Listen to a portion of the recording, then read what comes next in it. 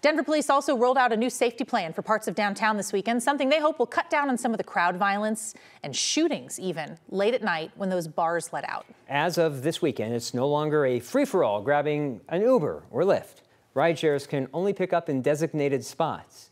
DPD is focusing on safety in Lodo and the Ballpark District. The department partnered with Uber and Lyft to create designated pickup zones through the apps.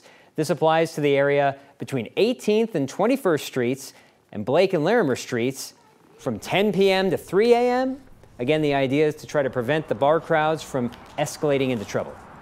We're anticipating fewer bump into fights, which turn into aggravated assaults, which could potentially lead to violent gun crime as well. And so we're hoping that with the disbursement of the crowds, the disbursement of the patrons, the safety will increase.